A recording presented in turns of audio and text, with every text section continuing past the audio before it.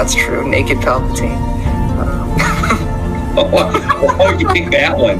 Fresh out of the clone tank, nude Palpatine is my That's the first thing I think of when you say Dark Empire Palpatine.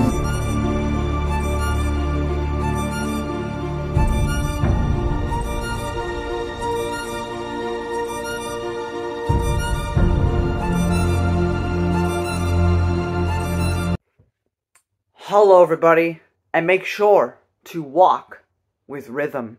And welcome back to my Dune reviews, which are not Star Wars reviews. Don't worry, they're coming back. I just gotta finish this trilogy, and then I'll go back. I'm gonna do 2 trilogies of Star Wars and 1 novel, and then I'll take another little break, and then, full force with the Young Jedi Knights, Junior Jedi Knights, Visions of the Future, and Survivor's Quest, and all that. And I might take another small break before getting into New Jedi Order, because that's a whole big adventure in of itself, with a 19-book series, so, which I have read before. But don't worry, Star Wars is coming back. But today, I wanted to discuss, and I don't think it's going to be for too long, I didn't really take too many notes, the second book in the Schools of Dune trilogy. In the second book, of course, by Frank Herbert's son, Brian Herbert, and co-authored by Kevin J. Anderson of the Jedi Academy acclaim from the Star Wars universe, and of course the Tales of the Jedi comics that he helped write with Tom Veitch, and plus the multiple short stories from the Star Wars universe as well. And the young adult series he did, Young Jedi Knights and Junior Jedi Knights. Anyway, that being said, I loved it. Again, so the main gist of this book. So here's the thing, right? So the original Dune series is a very unique story. One of the, classic sci-fi, right? There's a lot of things that, it talks about. This is already far in the future. We don't know a lot about stuff. So the previous trilogy I talked about was 10,000 years in our future, right?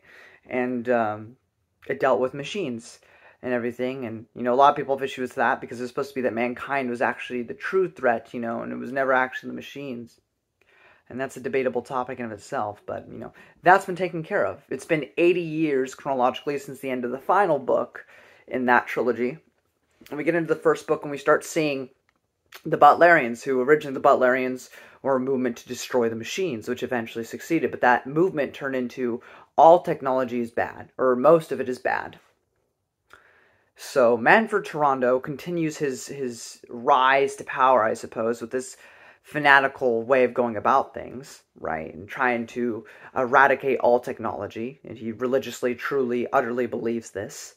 And on the opposite side, you have Joseph Vanport, who's gotten so pissed off with Manfred Toronto. Joseph Vanport being basically the guy in charge of how everybody gets through space currently, because already at this point, everybody's kind of become addicted to Milage, because they have figured out how to travel through space without using machines.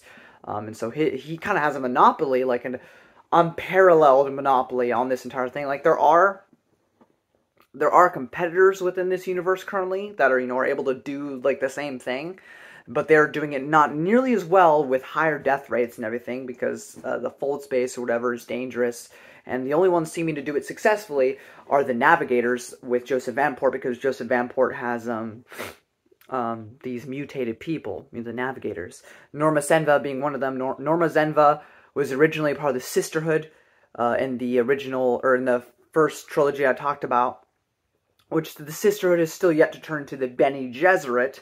That hasn't happened yet. It may not even happen by the end of this trilogy. It may happen in the 10,000 years where no stories actually take place. I don't know yet. But to me, it seems like it's not going to happen. It's going to happen off screen, which is okay with me. I like some things, not being exactly shown. But so Joseph Vanport is building up people with like-minded minds that are pissed off at Manfred Toronto, because Manfred Toronto is pretty violent with his religious crusade. And so you have this guy named Plotomy, I don't know how the frick you say his name, but he, he tried to do something really nice for Manfred, because Manfred he can't walk. His legs are gone. So they make, in the first book, they made robot legs for him, so he could walk again. And that offends Manfred deeply. And, so he kills, like, this guy's best bud. But doesn't kill the other guy because he's like, you have a chance to be enlightened. I'm going to let you live. This is a warning to you. Repent, change your ways. And that only furthers his fury, so he goes full force with Joseph Vanport, and he starts building, like, Cymex. And that's the thing, too, without getting too much into the previous trilogy, because I've already talked about it. The reason why I don't think it's a contradiction to the Frank Herbert books, at least from what I've understood of the Frank Herbert books, is because it was never specific about what happened in the past. It was just very clear that humans were the problem, not really the machines. But Cymex are just human brains in machines, which is different from the AI robots Erasmus and Omnis, which we see elsewhere. Those are two different things. But I might make a video about that at some other point. But anyway, so those are being built. But where's the meat and potatoes of this story? I mean, the central conflict, I think, is actually really compelling. Now, while Manfred's kind of simplistic in his, like, staunch belief in this, I still think it's a really, really good conflict to be having for this universe. I think it's really compelling. Of course, you got Salvador Carino, who is the emperor to the known universe, kind of being a pushover and capitulating. And the Sisterhood's doing its own thing. I gotta admit, I don't know. I don't not like it.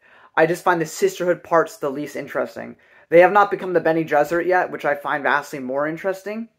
But, what they are currently is like a prototype version of that, without fully having all the tenets and beliefs that they have, other than furthering humanity, which is why they will most likely end up, siding with the Butlerians, or at least standing on the sidelines and joining with the Victor, because they just want to advance humanity. And they could easily show the Butlerians that, hey, we can do that without technology, even though they have a hidden computer somewhere where they're kind of... Because the whole thing with the Bene Gesserit is they, like, make calculations and everything, and, supplant bloodlines and everything, so that history can go a certain way. It's kind of how they do things.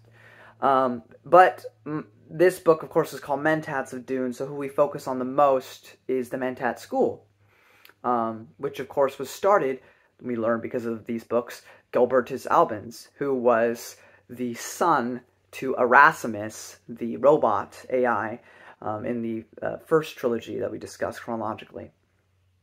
And literally, I'm telling you, say what you will about these books. I don't care if you're the most staunchest hater of anything that's not written by Frank Herbert. The most compelling and most interesting parts of these books is always anything involving Gilbertus and Erasmus. This stuff is gold. It's so freaking good. This is the closest we get to being more like Frank Herbert's stuff. Because everything else is very clearly, like, some parts it's like, well, it's Brian Herbert. And other parts I'm like, that's Kevin J. Anderson writing, right? Because he has a style. But I really feel like with Erasmus especially, he's the most compelling character here. Throughout, this whole saga, he's been the most interesting being, I guess you could say it. He's always fascinating to read about. I love hearing his thoughts and opinions and all that, even though he's kind of a despicable person, though he does grow and kind of change.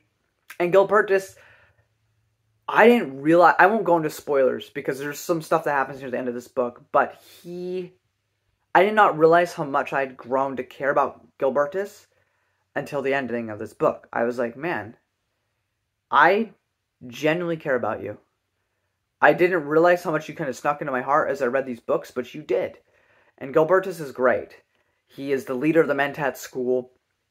He staunchly does believe in furthering humanity, but he also doesn't hate robots. I mean, his father, the one who raised him, is Erasmus.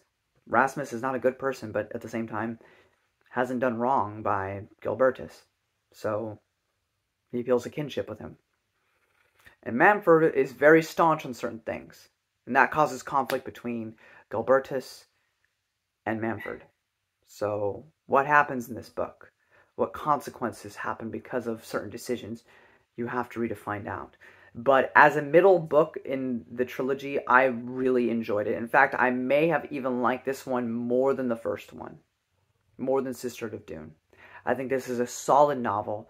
I think anybody that tries to claim that these books are stupid or don't add anything of value to the Dune universe, I think is stupid.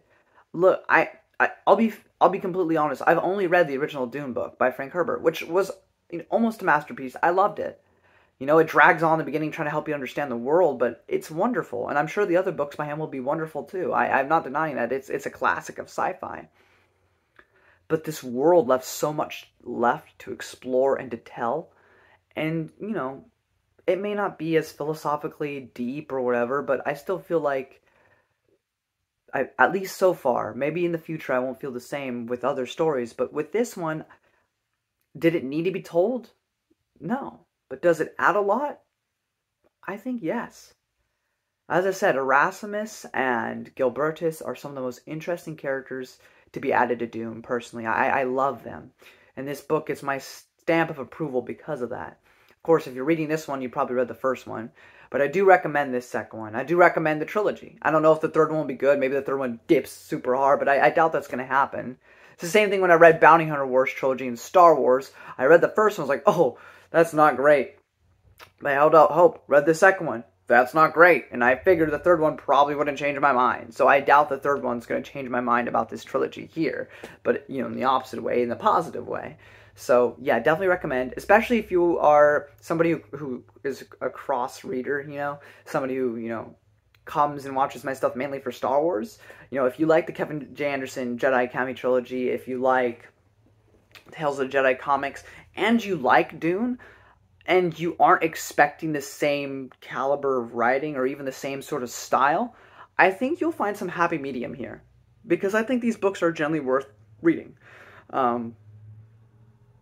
Would Frank Herbert have probably had them be accepted as canon? Probably not. That being said, Frank Herbert is dead. And all rights, I think, go to his son. Hence, there's still more books. So, if we're going by that way, if we're going like how Lucasfilm did it, back in the day, then technically, all these expanded books are canon to the Dune universe.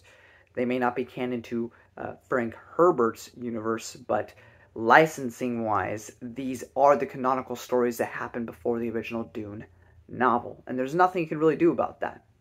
It is what it is. That being said, I like what I'm seeing so far. I've yet to be disappointed. We'll see moving forward. Until next time, guys, make sure to walk with rhythm, or the worms may dance around you may dance around the worm's insides.